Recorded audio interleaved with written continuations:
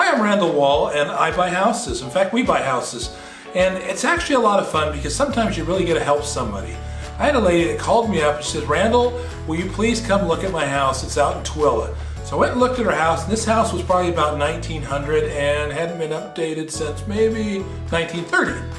The heating didn't work, the plumbing didn't work, there was a water leak. The house was falling down. It was really a mess. It needed a lot of repair and wasn't really livable. And she's like, I gotta have somewhere for myself to live. I gotta have somewhere for my daughter. And she had a friend that was living with them as well. And so I found out what she needed. She says, I really need a condo. I got this house for my mom. I came up to help her out from California, but she didn't have any money to fix it up, and I don't have any money to fix it up. And we'd really just like to find a condo that we can move into, somewhere we can live in cheap and not have to worry about things.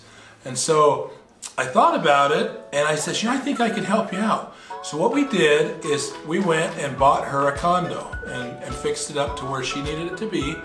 And so we bought her a condo in the canyon and traded her house for a condo. Now this isn't a typical home purchase.